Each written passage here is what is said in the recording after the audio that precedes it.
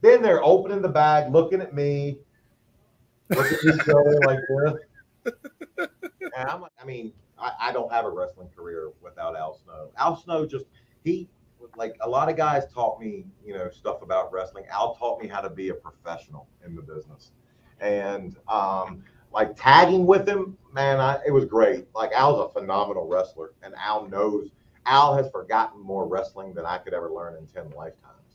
But what makes Al so good and so just important to me is just the fact of I'm not where I am just as a professional without Al. We and Al, Yeah. we had some good ribs. We had some really good ribs back and forth. Like we went back and forth, and it got to the point to where I tell him because we're riding together, and I'm like, let me see the rental car key. I'm in one hotel room, he's in another. I was like, I'm gonna go. I want to go to a strip club. So he gives me the key.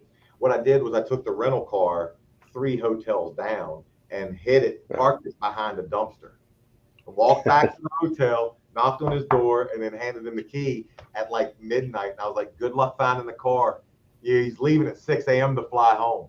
Oh And no. for that son of a bitch for like, I don't know, 3 or 4 hours. And then he called me and he was like, I can't find it. Where is it? And I told him. But he got me back in a way. I'm leaving Dallas Fort Worth Airport. I'm talking about, they asked me about Al Snow, so I'm telling a good rib story. Okay. Catch you up real quick. I told him I wanted to go to a strip club. Let me see his rental car. I took it 3 hotels down, hid it behind a dumpster. Walked back, give him the key. I'm like, good luck looking for it. And he looked for it for like 3 or 4 hours. To get me back, I'm leaving Dallas Fort Worth Airport. And I probably told this story, but what the hell? He, like, literally, I was a hardcore champion at the time. Going through TSA, and they're looking at my bag, looking at me, looking at my bag. And I'm like, yeah, they want to look at the belt. Have at it. Have at it, kid. And I, calling people over, other TSA agents over. Then they're opening the bag, looking at me, looking at each other like this. And I'm like, wow, they just really enjoy a champion coming through here.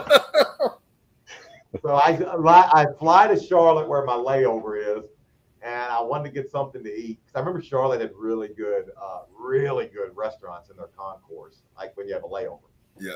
So I go to reach into my bag to get my wallet out of it. Open it up, man. There is a 10-inch black pin strap dildo. And then it hits me. What all those looks were. Right. Those are looks of TSA agents thinking, this guy can't leave his house for a day without this thing. Man. Oh, fuck. That's a good one. And a chin strap one at that. Unbelievable. I called him up and I was like, you got me. I'm like, I tap out. You got me.